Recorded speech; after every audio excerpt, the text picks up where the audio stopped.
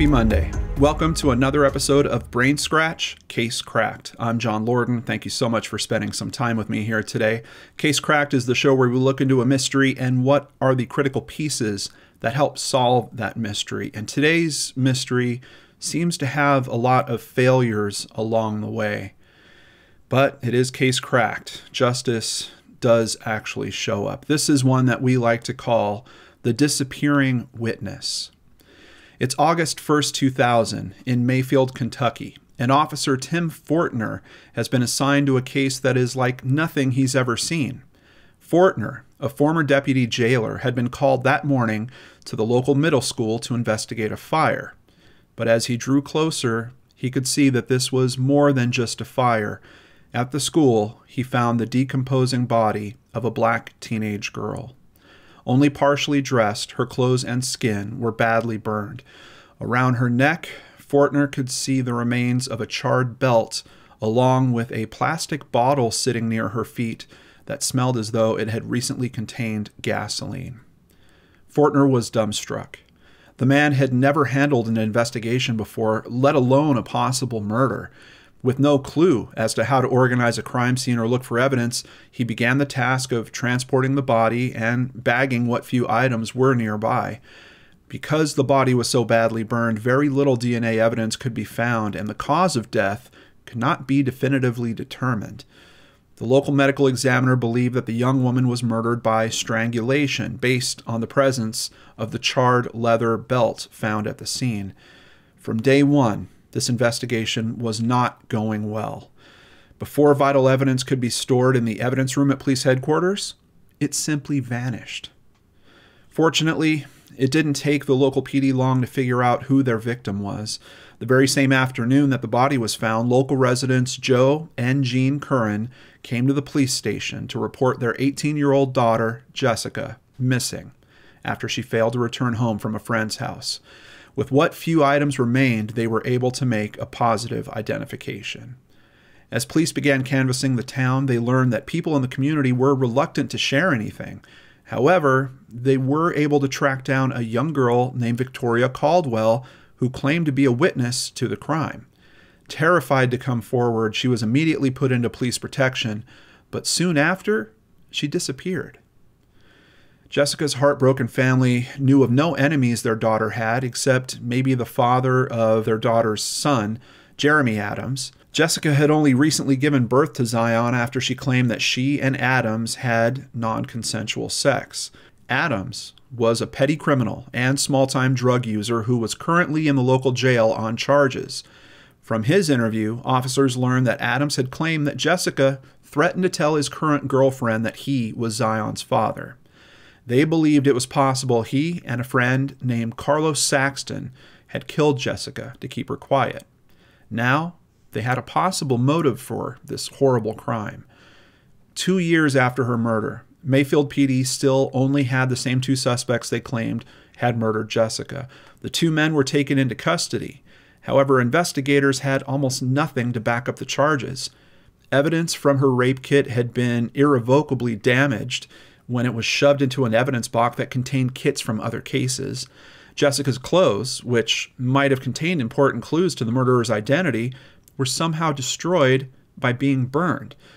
Before the end, even a psychic was employed, but their leads took investigators nowhere.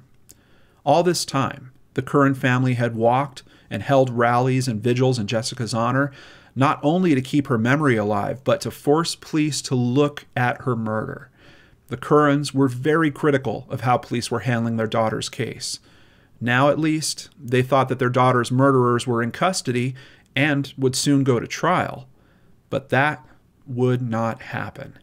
Days before the case was set to be heard, the presiding judge unexpectedly dismissed all charges. He had found that the Mayfield Police Department withheld 18 pieces of evidence in their investigation into Adams and Saxton that cast serious doubt on whether or not they were the actual perpetrators. The judge exclaimed, "I have never seen a case so encumbered with problems, and I hope I never see one again." During this time, Jessica's family wasn't the only one working to find their daughter's killer. The day that Jessica was found on that middle school ball field, a small crowd had gathered to watch. In that crowd was a woman named Susan Galbraith. Susan was a Chicago native who had moved to Kentucky after her marriage. She had witnessed what so few others had, the horrific condition Jessica had been left in. She followed Jessica's case and the police department's less than stellar investigation closely and finally decided that she could no longer stand this killer going free. In April 2004, she gathered all of her evidence, theories, and musings and sent them in a cold email to senior BBC reporter Tom Mangold. She had admired the man's work while watching 60 Minutes and had become frustrated in her own dealing with local law enforcement. Maybe someone as experienced as Mangold could give this case the boost it needed. To her surprise, Jessica's murder intrigued him, and he offered to fly to Kentucky to visit with her and police to offer what help he could. Right off the bat, Mangold sensed hostility from local authorities and residents. No one, it seemed, wanted to talk about Jessica, let alone find her killer. As her family and friends continued to hold rallies, Mangold and Galbraith, in their investigation, continued to run across the same name over and over. There were whispers that local drug dealer Quincy Cross was responsible. As a matter of fact, most of Mayfield seemed aware that Cross was at least involved, but no one would speak on the record or testify. That same year, as Jessica's family petitioned the new Kentucky Attorney General to look at her case, state police were taking over the investigation and had decided to ask for Susan's help. She had made enough inquiries around town about Cross, a convicted sex offender and known drug dealer, that the man had started to follow her. State police wanted her to confront him and question him about the murder. In February of 2005, Susan posed as a true crime author doing research on the Curran murder. Unbeknownst to Cross, state police had fitted her with a wire to record the meeting. Under questioning, Cross revealed very little, but closely questioned her about DNA evidence and the belt used to strangle Jessica. Even though he didn't say anything incriminating, he did display knowledge of the case that had not been released to the public. Unfortunately, even with the recording, state police believed they still didn't have enough evidence for an arrest or conviction. Finally, in 2006, things started to come together. That fall, Joe Curran convinced the new Attorney General to assign his daughter's case to the Kentucky Bureau of Investigation, a local field office for the FBI. When their agents arrived in town, they were immediately stonewalled by hostility from the local police and the local population.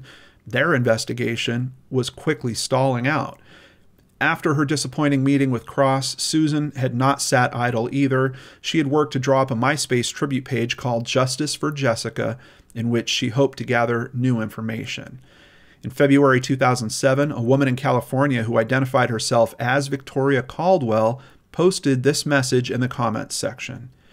"I will help the police as much as I can, but I really don't know who to trust. I'm afraid someone might kill me if I testify to things about this. Can you help me?" This was, in fact, the same Victoria Caldwell who had vanished while under police protection at the start of the investigation. During their conversations, Caldwell admitted that several people had witnessed Quincy Cross kill Jessica Curran. Susan took her information to the newly assigned investigators. From there, they hurried to California, where Caldwell identified the perpetrator as Quincy Cross, the same suspect that Galbraith had interviewed. After Caldwell agreed to testify against Cross, investigators brought her back to Kentucky in protective custody to await trial. Under questioning, Caldwell explained that the evening of the 29th, Cross and his accomplices, herself, her cousin Tamara Caldwell, Venetia Stubblefield, Jeffrey Burton, and Quincy Cross were driving around while they were high on marijuana, cocaine, pills, and alcohol. The group had partied hard all evening while Cross insisted constantly that he wanted a woman. As they drove around, the group happened upon Jessica on her walk home and offered her a ride. She agreed to the ride as long as they took her straight home. She insisted that she wanted to go nowhere else. Victoria said that Cross almost immediately started to molest the woman in the car. When she fought him, he knocked her unconscious by hitting her in the head with a small ball bat that was lying on the floorboard. The group then took an unconscious Jessica to Burton's house, where Cross sexually assaulted her, then choked her with his belt while striking her in the head. When he was through, he insisted that the witnesses assault the body in some way so as to implicate themselves even further. After they all complied, her body was wrapped in a blanket before it was laid in the garage and their party resumed. A day later, when everyone started to notice an odor, the group took her to the middle school ball field where they doused her in gasoline and set her body on fire, hoping to destroy DNA evidence.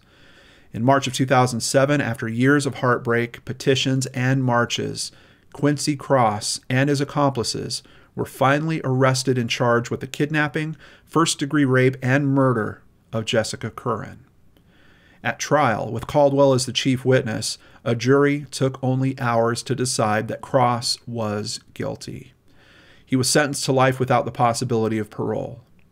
Jessica's mother, Jean, would tell reporters, "You don't know how excited I am. I'm pleased and happy for Jessica.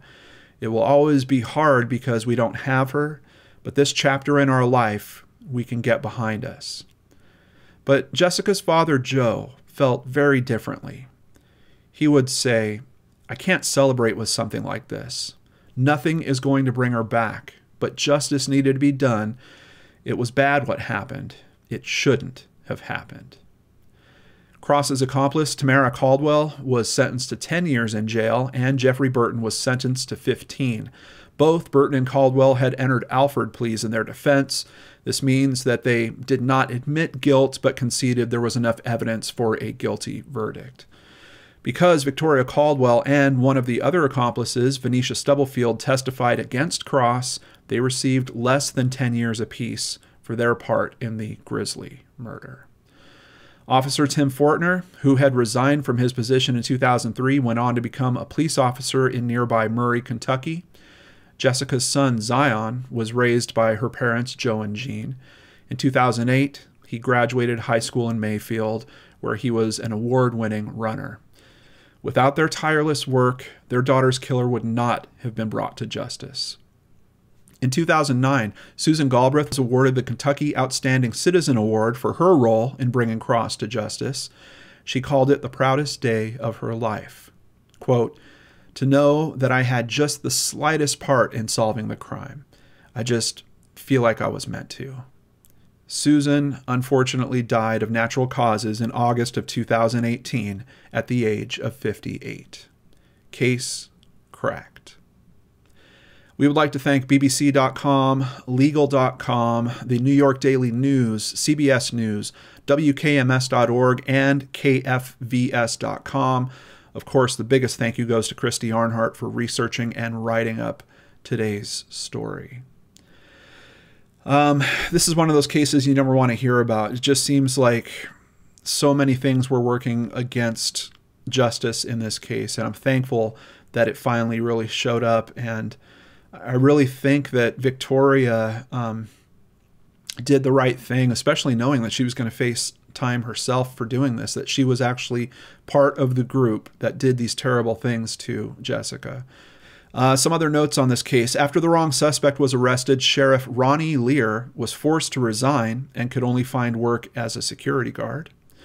When agents sent by the Attorney General started researching the case, they found the local MPD so hostile, they demanded and received bodyguard protection from federal marshals while they were in town. Really seems like this town just had, I don't know, there must have been some interesting power plays going on here for people to be so scared to talk, and then for the PD to be so brazen about not cooperating with other law enforcement. I've never quite heard of anything like that in a case like this, but I'm sure it does happen. It may be more than we'd like to admit. Cross had been swabbed for evidence after a deputy sheriff found him in a broken down Pontiac that reeked of gas on the morning the body was found. I mean, think of how frustrating this is. They actually checked this guy out during the original investigation, but for some reason that investigative thread just wasn't followed up when Caldwell walked away, and then Mayfield PD, they just seemed to lose track of Cross. Makes you wonder if that's something that truly happened on accident, or if once again there's some type of strange power play that's going on in this community. If you'd like to hear more details on this case, we have 2 links in the description box below to fellow true crime channels that cared enough to also look into this case. They both do amazing coverage. Big thank you to Moms and Murder and Crime Vault. And if you want to dive deeper, we've got those links for you right in the description box below. A big thank you to PayPal supporters, Tracy Knapp. Thank you very much, Tracy. Really appreciate that donation.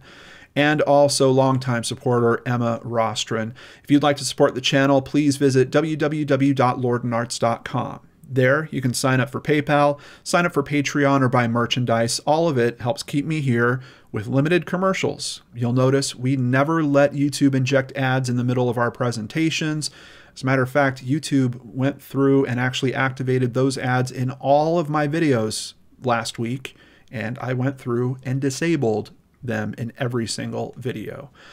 We need to be able to discuss these cases freely and properly, and in some instances that means we can't run YouTube ads at all, just like on today's video. So thank you to everyone that helps support the channel. If you'd like to help me, and together we can continue learning about justice and how to keep ourselves and our families safe, please visit lordandarts.com. Wait. Did you think I was done with you guys? No, not yet. Not yet. Now, I know that you guys like listening to me talk here on the YouTube channel, but did you know that Crime Christie, our own Christy Arnhart, writer and producer on Case Cracked, has been kicking off into TikTok land. She's doing these awesome mini searchlights out there to help raise exposure to cases we've covered and some cases that we haven't covered.